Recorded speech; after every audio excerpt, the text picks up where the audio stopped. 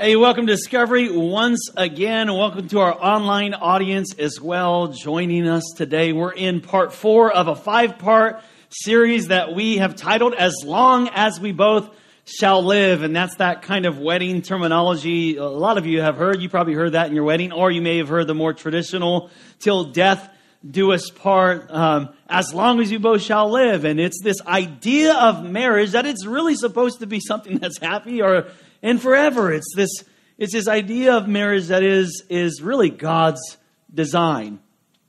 So we've been asking this question all throughout this series, you guys. Are great marriages possible? Like, really, is it possible to get like God's design really in our culture today? Because really, when you look at it, and we've been talking about the statistics, really it's a 50-50 chance of making marriage successful, ending in 50% of them ending in divorce. Is there really a plan or a way that we can have a great marriage? And the answer, we believe, is yes, absolutely. Like, God does have a way. God does have a plan. But it's just not likely or probable that you will have a great marriage. Because even the ones that end, the 50% end, the 50% that are still going, they're not necessarily thriving. They're not great. A lot of them are surviving. They're in survival mode. They're on life support. So really the world's way and culture's way, it's just, great marriages are possible if done God's way. Let me say it that way. Really, what our theme verse is 1 Corinthians chapter 13. We want our marriages to really look like this. It's traditionally the love chapter of the Bible. You know, a kind of marriage, a love that never gives up, that never loses faith, that's always hopeful and endures through every circumstance. So in this series and in this time of the year, we're investing in our marriages and in these relationships, one of the most important relationships we have on this earth, our marriages. And for those of us that are single, we're actually preparing you for your future marriage that would be a blessing to you. Like, you can actually learn some tools and things to go into marriage with. Now, in order to do this, in order to have this kind of marriage, we're making and keeping 5 commitments.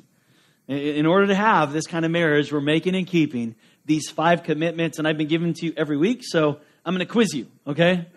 Usually I have you say them at the end, but you're going to say them at the beginning, which is why, by the way, you need one of these.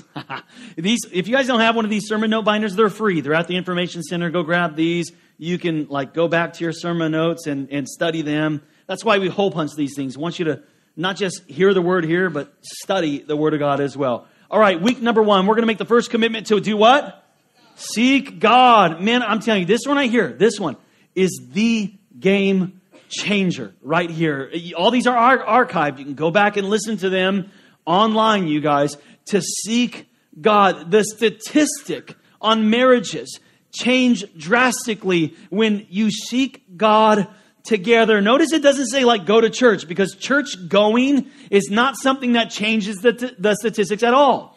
It's when we are actively seeking God together will change the statistics dramatically. And we gave some really practical tips and tools on how you together can seek God, man. And you'll change the statistics on this for sure. The second commitment was we're going to fight fair, right? We're all going to fight. We're going to fight in marriage. And I throw punches like this. Hopefully you ain't throwing punches in marriage, all right? If you do, fill out a card or something. We'll help you out, okay? But we're going to fight, right? There's going to be conflict. There's going to be stuff going, but it doesn't have to be so detrimental.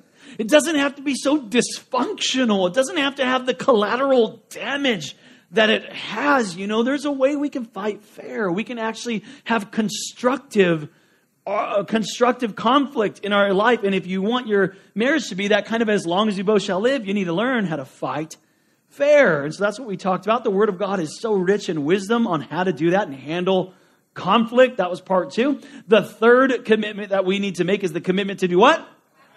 So I heard the guys louder on that one. Yeah.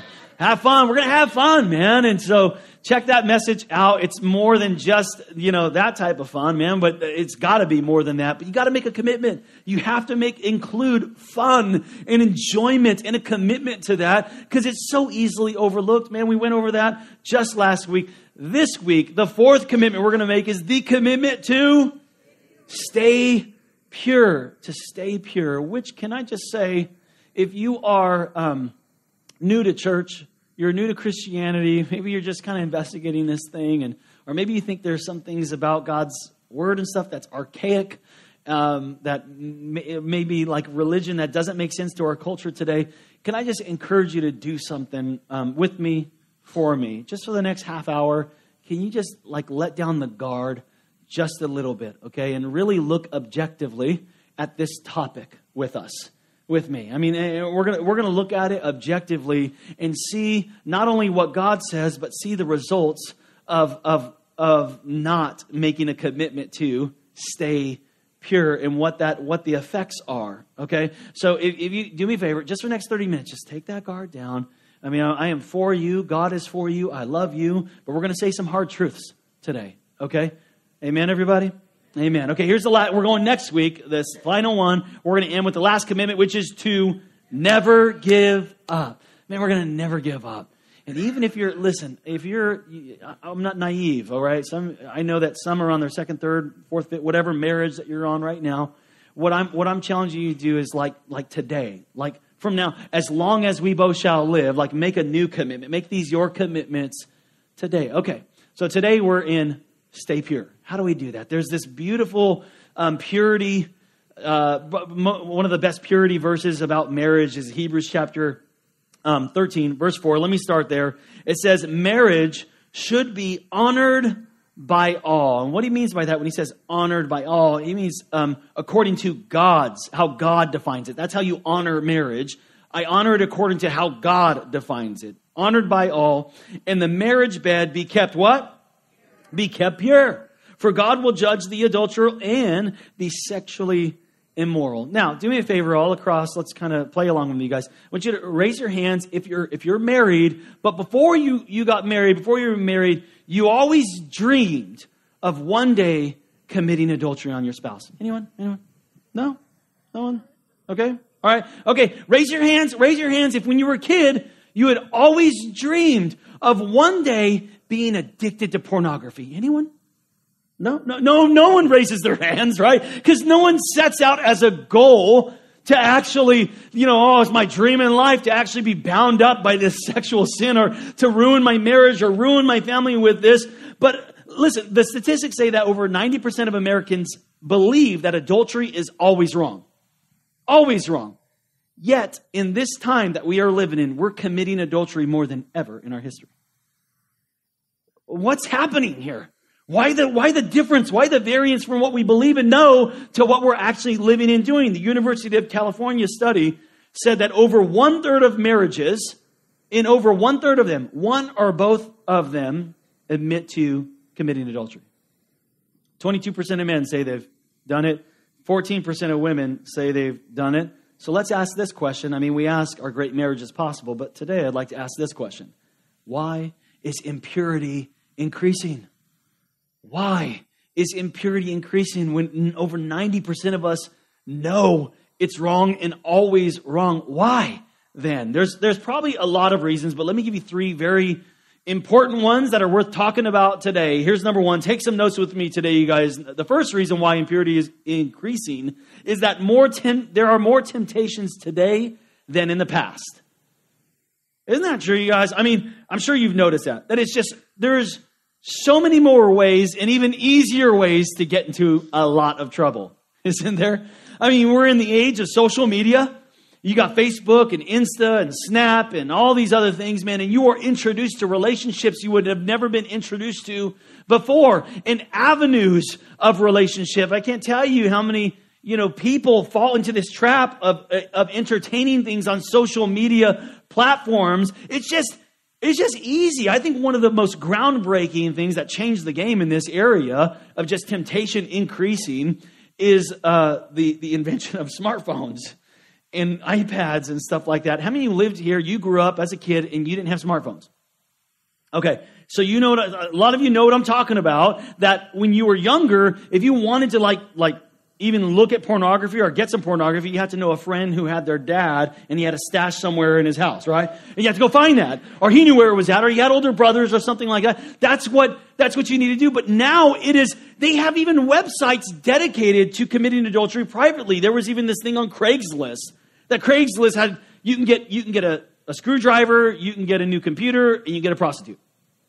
That's what you get. It's ridiculous. It's just so available now in our country. It's just the temptations have increased. Ephesians chapter 5 says, but among you, there must not even be a what?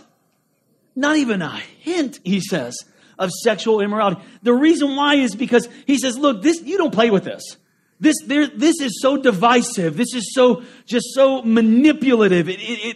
You are created with body, soul, and spirit, triune. I'm not going to get into this study right now, but you need to know. But this is an area where the enemy can drop some seeds in and cause so much harm and hurt and wounds that can affect the totality of your creation, of your body, of your soul, and of your spirit. So he says, not even a hint of sexual immorality. So why is it increasing? More temptation. Another reason, people are getting married later.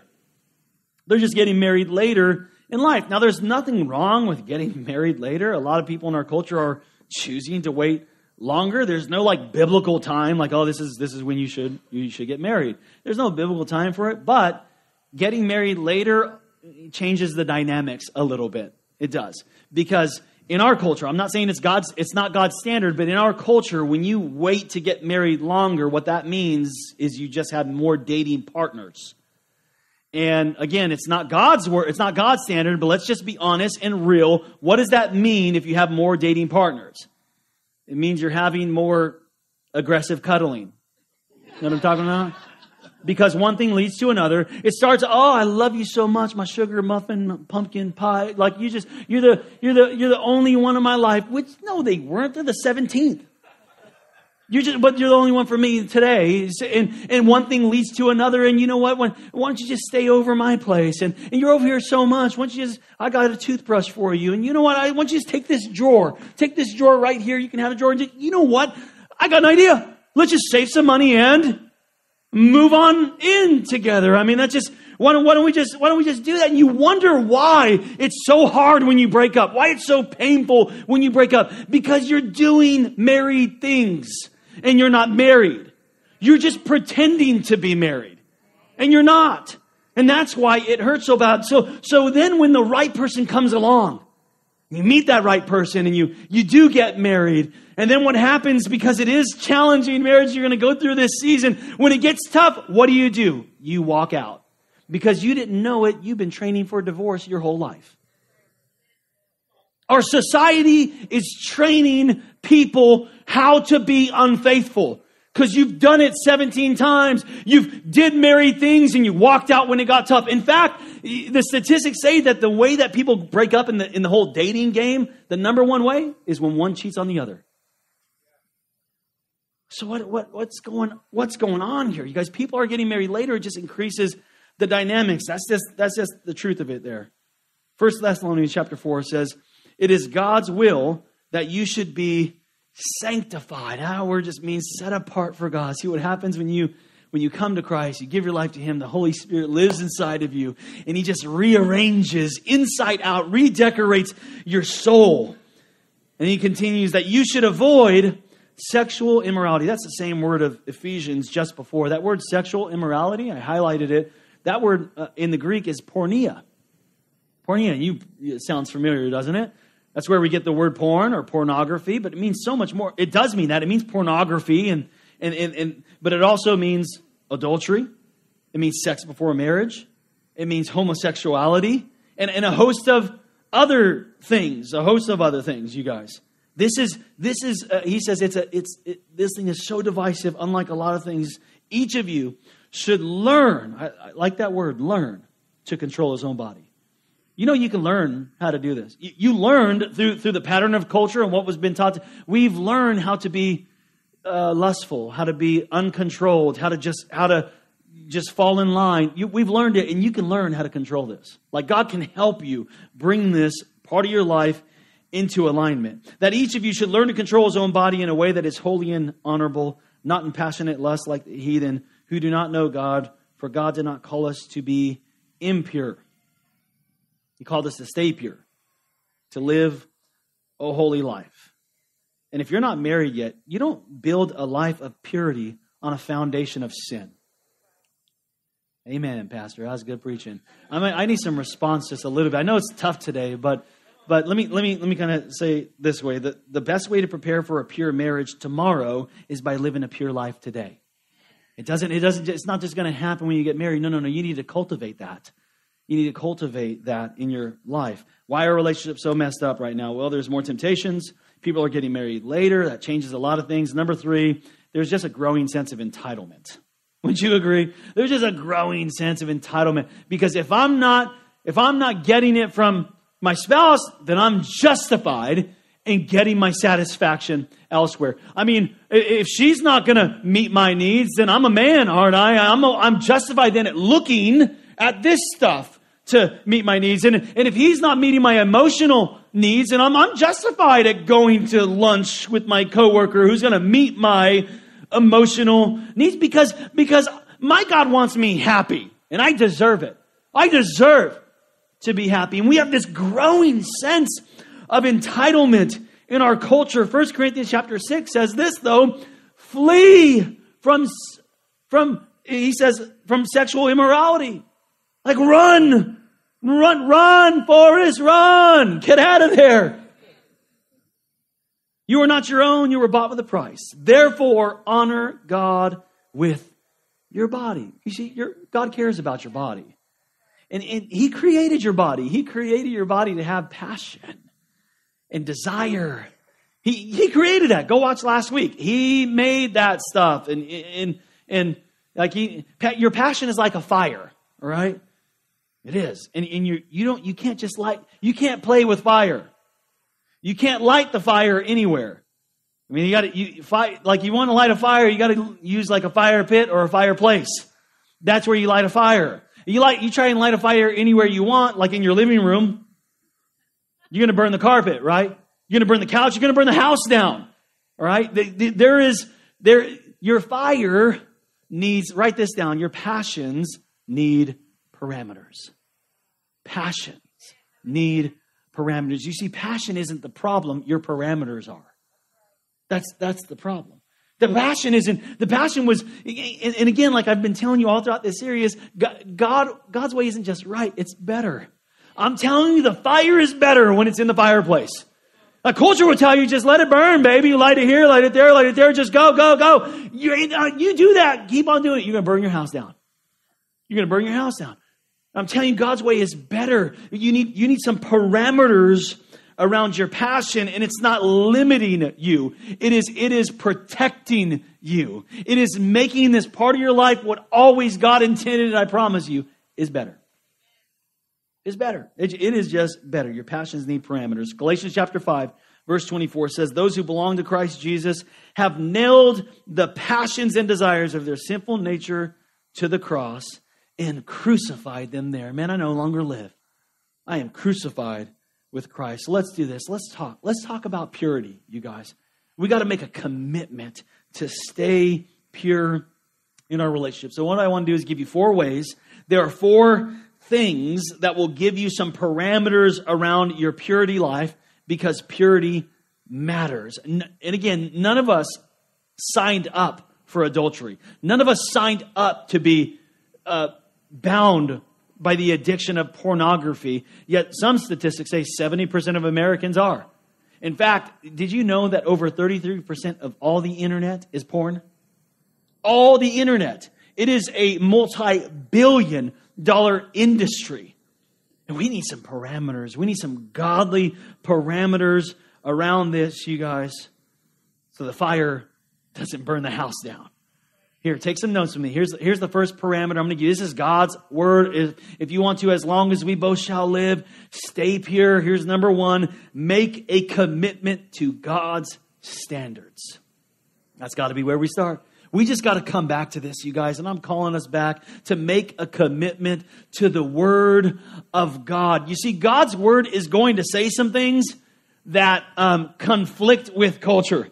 God's Word is going to say some things that maybe, even conflict with your own passions and your own desires. He's going to say some things that are unpopular. But the question is, what are you going to do at that point? Are you going to follow culture or are you going to follow Christ?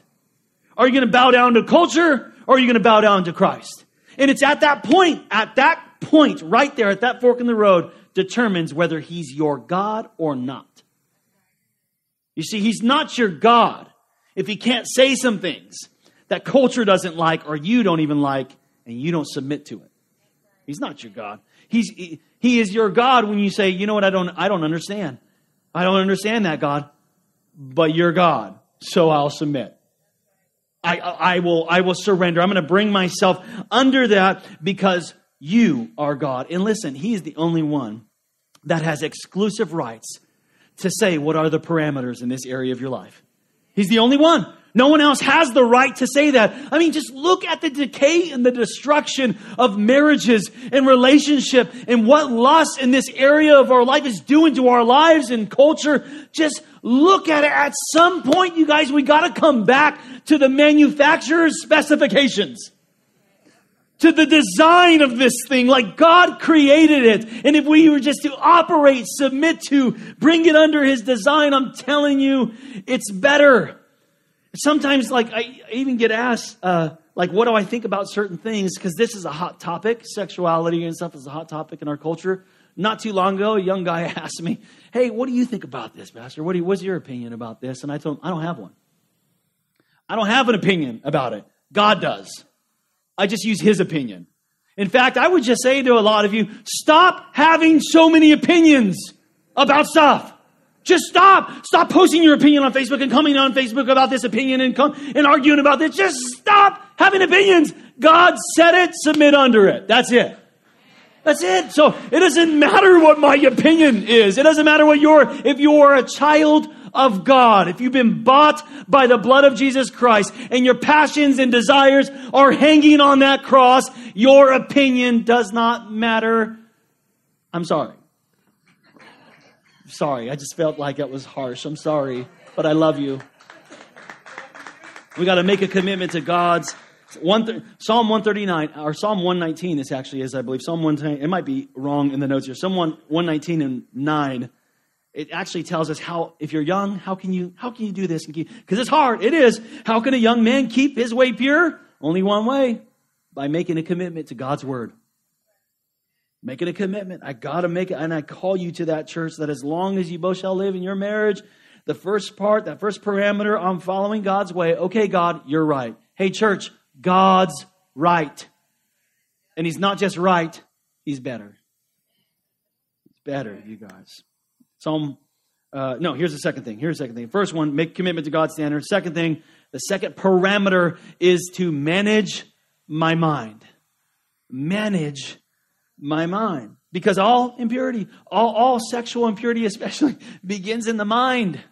Now, it enters through the gate of your ears or your eyes. Like, what are you looking at? What are you listening to? But it will manifest itself in your mind, in your thought life. I'll say it this way. There is no such thing as a one-night stand. No, you were thinking about that 2 weeks ago. You were thinking about that a month ago. You saw something. You heard something, and then it started germinating in your mind. You started meditating on it, and so that you may have acted on it one day, but that thing took a month for you. You just didn't manage your mind. At some point, it entered the eyes or the ears. Job says this in Job 31. He says, I made a covenant with what? With my eyes. I've made a pact, an agreement with my eyes, and I'm not going to look at lustfully at any impure girl. I'm not going to look lustfully at any impure thing. But it's so hard, Pastor. I know. It's in our culture. It's everywhere. It's if you are going to be victorious in this area, if you're going to survive the onslaught, the day after day onslaught in our culture, you're going to have to, please listen, you're going to have to start feeding on healthy food, not the dog food you keep looking at. Or the dog food you keep listening to. And you wonder why I keep making the same mistake. I did it again. No wonder. Look what you're looking at. Look what you're listening to. You have to manage the faculty of your mind, which includes the gates that it comes in, your eyes and your ears. Manage your mind. Psalm 101 says, I will set before my eyes no vile thing. No vile thing. I'm going to do it proactively, not reactively. Listen, you got every one of us. It takes years. It takes years to build a healthy marriage. This kind of marriage we're talking about that we all aspire to. It takes a long time. I mean, it just doesn't happen, this process of becoming one. It is. It's a process. You got to work at this thing. You got to make these commitments and work them out. It takes years to build a healthy, as long as we both shall live, marriage. But it takes one moment to destroy that marriage. Just one bad decision. Just one to destroy your family, one to ruin your career, one to ruin your calling. Hey, I always say you're just one step away from stupid. All right? I'm serious, just one step, every one of us. Which leads to the third thing. Here's the third thing I want you to do, and that is to magnify the consequences. We got to magnify the consequences. Which is not what a lot of us do. See, many of us, what we do is we magnify the satisfaction in the fulfillment. We magnify what satisfaction we're going to, and we minimize the consequences. And what I'm saying is we need to reverse that, you guys. That needs to be reversed. This is a parameter, you guys. We're magnifying the wrong thing. We need to magnify the consequences. And the only reason why I give you this even as a parameter is because the Bible does. Okay, Proverbs chapter 5, 6, and 7, those whole 3 chapters, all it is discussing and explaining to you what's going to happen to your life if you say yes to the wrong things. One of them actually says that you will ruin your life if you go down that path. You'll ruin it. Proverbs chapter 6, 32. Just one of them. You should read, I'm telling you, Proverbs chapter 6. If you're a guy in here, you should read that every month. Every month you should read, just as a protective mechanism. Proverbs chapter 6, 32 says, but a man who commits adultery lacks judgment. I mean, he just wasn't thinking right. Man, he just wasn't thinking. He lacks judgment. Whoever does so destroys himself. He's just walking off the cliff. And what many people do with this analogy of the cliff is we're magnifying the fulfillment of that thing. We're magnifying the enjoyment. So we're seeing how close we can get to the cliff going, oh man, that would be nice. And we just jump right off this cliff. What I'm saying is turn it around, magnify these consequences. All right. And what I do even is I'll rehearse some things even in my mind of what that would mean, man. And what that would mean to my marriage, what that would mean to my wife, how I would cause such detriment and hurt and pain, could even lose it, that I'd have to go before my kids and tell my kids, your dad messed up. I'd have to stand before you, this church, and say, oh, hey, I would lose it all. And some of you are thinking like, man, Pastor Jason must have some issues with this. And it's like, no, that's not at all. It's I don't want it to become an issue. So it's a protective mechanism to magnify the consequences. If you think that you are too far above this, then you're probably too close to the edge already. You got to magnify, step away from that thing and magnify the consequences. Magnify them. Your passions aren't the problem. Parameters are. That's the problem. Everyone has passion. Everyone has fire. Just not everyone has the right parameters. Okay? Here's the fourth one I'll give you. And that is to maintain proper relationships. Maintain proper relationships. See, I've got to nurture the good ones, and I have to get away from, maybe even sever the bad ones, the toxic ones. And if you're married, the most important relationship you got to nurture is that of your wife. See, if I didn't love my wife deeply like I do, I'd probably have to remind myself a lot not to commit adultery. But I've just found out that it's so much easier to not go, oh, no, don't do that. Don't look at that. Bad. No, bad, Jason. No, don't do it. No, I found it just so much easier to just fall deeply in love with my wife that I don't even want the substitutes. I don't want that stuff. I don't think about that stuff because I am in love with my wife. You got to maintain proper relationships. And not just with your spouse. You need to have some other Christ-honoring relationships in your life as well. And this is where small groups here at Discovery come in.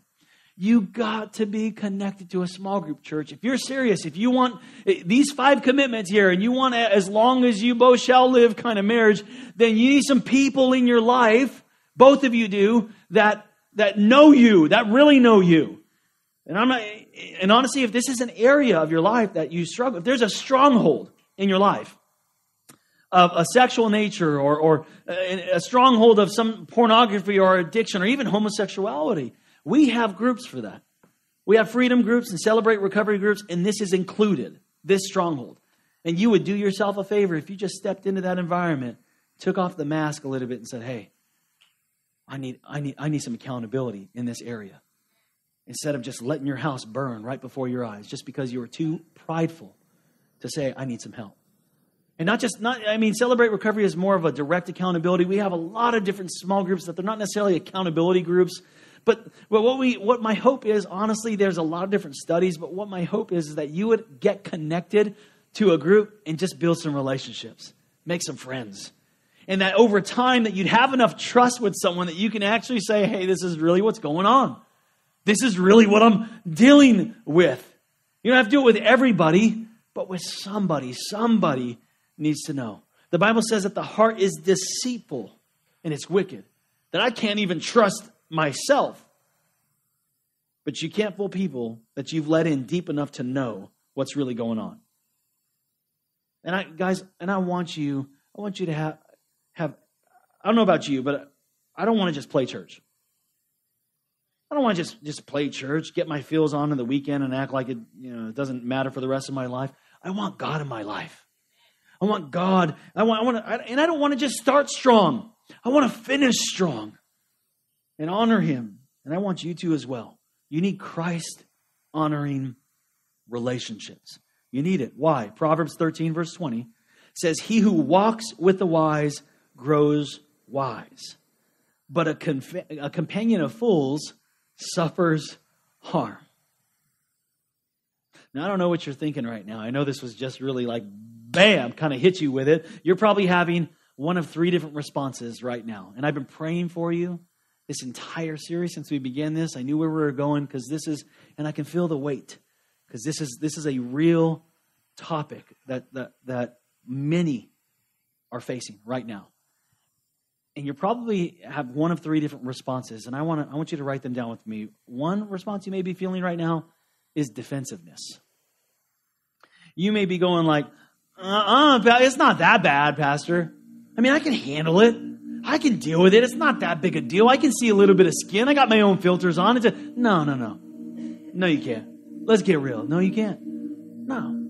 Oh, but you don't understand, Pastor. I love him. We're in love and we're going to get married one day. One day we're going to get married. It's just, you don't know our circumstances and this and that. Can I tell you, look, I love you. I want what's best for you. I'm not trying to be rude and get all up in your business. Neither is God. God loves you. He wants the best for your life and for your future that it can be as long as you both shall live. It can. If you do it God's way. And honestly, that's straight up, hey, that's rebellion. Defensiveness. And I was in the store the other day and I saw this Time magazine, The Science of Marriage. And I thought, I'm going to get that, read through that and see. And it was actually pretty cool. They had this one article, 9 signs your marriage will last. And the first sign, the first one they get, number 1, that you dated for a while, but you had your own place. You didn't cohabitate. And I find it's just so interesting that like years ago, they were saying, oh, no, this is the way you got to do it. Right? Don't you remember this is the way you got to do it. But now that we got some time between us and they're looking at the stats now, the world isn't going, no, this is not good. You're just getting trained for divorce. That's all that is. It's training for unfaithfulness. You know why? Because God's way works. It was true then. It's true now. It'll be always true. Maybe you're just feeling a little bit of defensiveness and pushing back a little bit. Or maybe the second response you may be feeling is some remorse. A topic like this that you could be thinking like, oh man, you're right, Pastor. I'm so jacked up. I'm so dirty. I'm so sinful. I'm so nasty. I'm terrible. I'm helpless. I'll never get through this. I am hopeless. And can I tell you, that is a lie of the enemy. He wants you to feel that. He wants you to get stuck and stay right there in your shame. You see, there's a difference between condemnation and conviction. There's a huge difference. The enemy uses condemnation. God will use conviction. Huge difference. See, condemnation goes like this. The enemy will tell you things like that. You're dirty. You're nasty. you're a sinner, and like if they knew, if people knew the real you and what you really did, and he wants you to stay right there. That's condemnation. Conviction, God shines his light on it and he says, hey, yep, there's some sin. Yeah, you got a little stain on you, but you could be clean again. Yeah, I'm glad you recognize that. I see that. Here's some light on it. Yep, there's some sin there, but I can set you free. Here's the way out. You see, that's the difference of conviction and condemnation. Condemnation wants you to stay there and be buried underneath it. The conviction of God, now, he doesn't point it out to you to make you feel terrible. No, he wants to shine light on it so that you can be free. So that you can step out of that, which leads to the third response, which is the correct response. And that is repentance. Now, don't start wrestling just because you got that last feeling. Let's give me a few moments to explain this. What repentance means. In the Greek, it's metanoia. And what that means, it's so beautiful. It just means, okay, God, you're right. I agree with you. It literally means to change your mind and come into agreement with God. Isn't that beautiful? Like God is asking that you would just come into agreement with him. Like you can be clean again. You can be free again. You can. Metanoia, repent. God, I'm going to change my mind. You're right, God. Heal me. Forgive me. I'm following your way. Now watch this. 2 Corinthians chapter 7. Godly sorrow brings, you're right, God. Oh, you're right. It brings repentance. That leads to your whole life changing for the good. It leads to salvation and leaves no regret. You see, there will never be a time in your life where you will regret this decision, where you will ever go, oh man, I shouldn't have gave my life to Jesus. Man, I wish I wouldn't have got clean from this. I wish I wouldn't have got forgiveness for my sins. Dang it. I messed up there. I was duped. No, you'll never regret this. But worldly sorrow, remorse, it brings death. You see, if you feel it and you sense it, like you're sensing it right now, but you don't respond to it, the Bible says you'll die right there if you don't respond to it. Come on, let's bow our heads all across this worship center. I want to give you an opportunity today to respond to God's voice, to his Spirit leading and guiding you right now. Because some of you may be here and maybe just feeling a little bit defensive, maybe pushing back a little bit, or maybe even a little remorse where you feel that, you feel the weight of it, and you feel the lies of the enemy trying to keep you caught in it right there. But today, God would just ask you to change your mind, to come into agreement with him. And that just not only is agreement, listen, that's not just agreement. We're saying, yes, I have sinned. It's also agreement that what God thinks about you. See, God doesn't see you as a sinner. God sees you as a son. God sees you as his daughter. You are his creation and he loves you no matter what.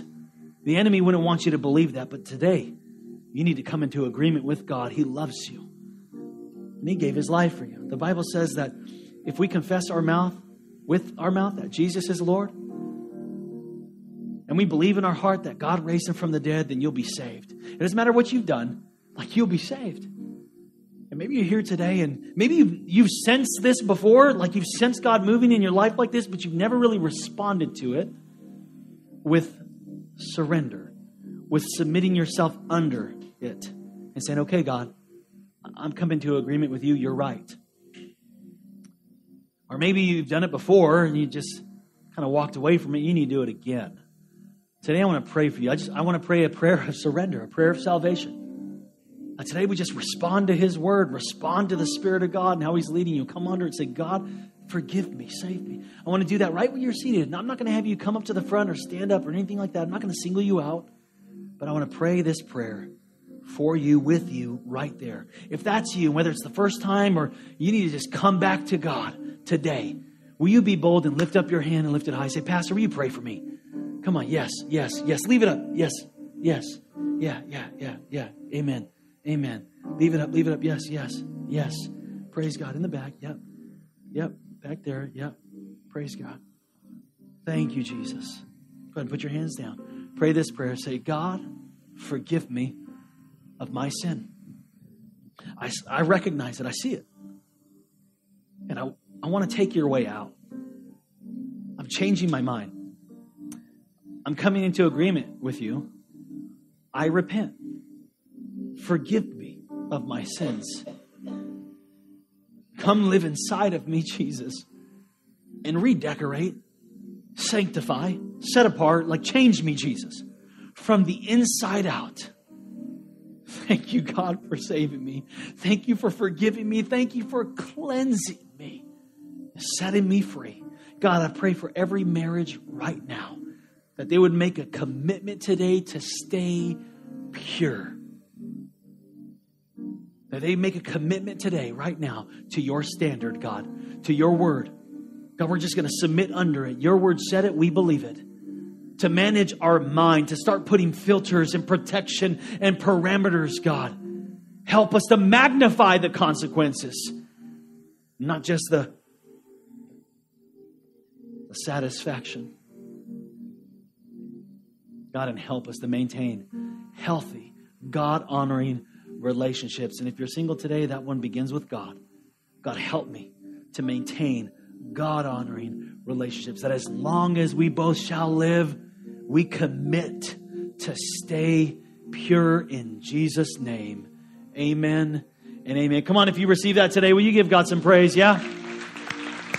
Amen.